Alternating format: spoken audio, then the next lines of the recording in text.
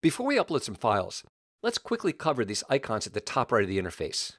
The Upgrade button brings you back to the Billing section of the account settings so you can choose a new plan. Let's click Back to App. The Present icon is for letting others know about Frame.io through email or social media, with a nice cash incentive if someone signs up for a paid plan.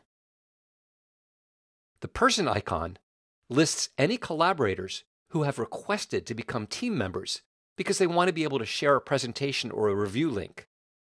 The lightning bolt shows comments in any projects that you are a member of. If there are unread comments, the icon will instead be red with a number that indicates the number of unread comments. The question mark icon opens up a help window that includes live chat, a status indicator, and a searchable database of helpful articles. Let's upload some files. First, I'll select the empty project we created earlier. To upload files, one option is to click the New button and choose File or Folder Upload. But rather than using those commands, I'll simply switch to the Finder. Here, I have a mix of file types: video clips, including full-resolution ProRes files, compressed H.264 files, audio files, JPEGs, PSDs, PDFs, and a folder of files.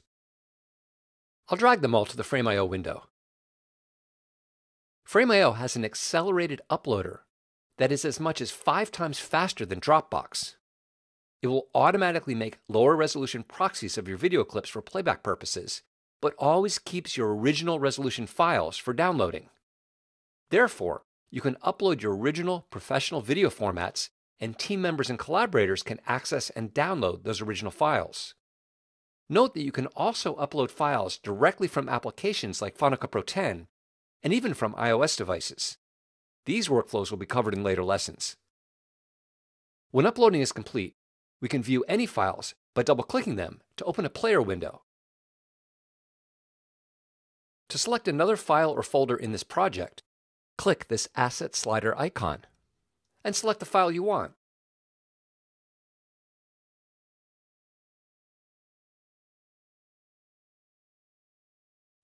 To go back to the project level view, click here. In the next lesson, you'll learn how to share your files with team members, collaborators, and external parties.